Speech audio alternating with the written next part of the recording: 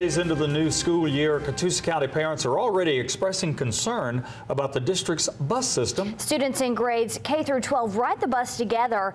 News Channel 9's Alana LaFleur tells us why parents say that practice worries them. Alana. Calvin, Latricia, all elementary, middle, and high schools in Catoosa County start class at 8 a.m. A parent emailed us with concerns about her 5, 8, and 10-year-old safety because they ride the bus with teenagers. We took those questions to the school district for answers.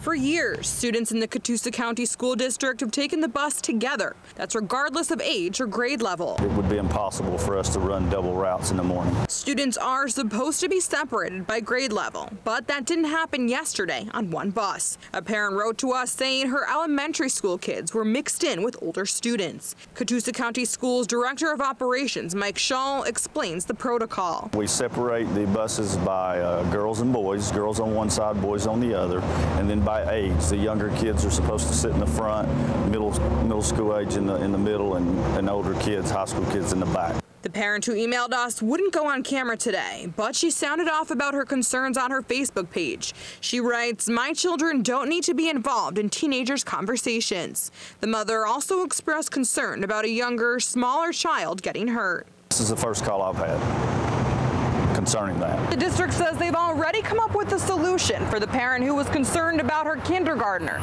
riding the bus with high school students. We're going to put a monitor on that bus for the rest of the week to make sure that is followed. Although a monitor will make sure age separation is in place, overcrowding was another concern for parents. There was more boys on the bus than girls the second day, so we did have 3 to a seat on one occasion, one seat that I noticed, but the girls, there were all 2 to a seat.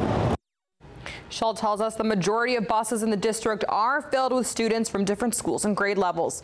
But the release times are staggered at the end of the day, so students don't ride together in the afternoon. Latricia.